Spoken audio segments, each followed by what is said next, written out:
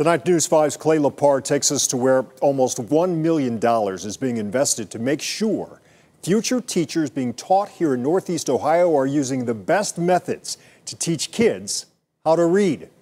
Yeah, we'll take our picture. It's a proud moment for one-year-old Charlie and his mother, Jordan Reeser, reading 400 books. Even at such a young age, this University of Akron alum is making sure her son is on the right path. Roar!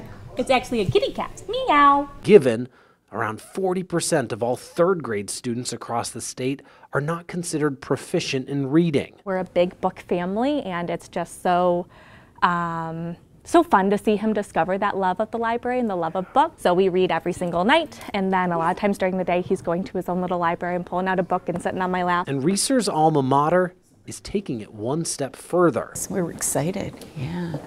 I waited 30 years for this. Rebecca Tolson serves as the director for the brand new Center for Structured Literacy at the University of Akron, funded with a nearly $1 million grant through the state. Every teacher that is kindergarten, pre-K to 5 that goes through the university to be a teacher will go through this. Establishing a new center focused on teaching teachers. If you don't have that connection between every letter and every sound. And equipping them with the tools to help increase the state's youth literacy rate. Until all children can read, we need to be teaching more and better explicitly based on the structure of the language. This is not about a philosophical view.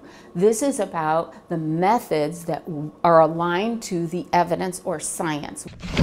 I'm calling for a renewed focus on literacy. This comes after Governor Mike DeWine mandated last year that school districts focus on using phonics, or sounding out words, to teach kids how to read.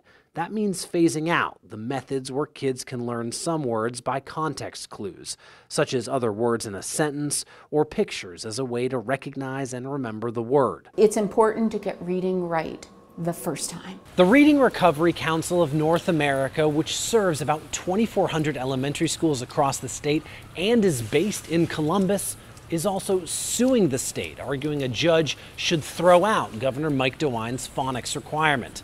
That case is still ongoing. In Akron, Clay Lepard, News 5.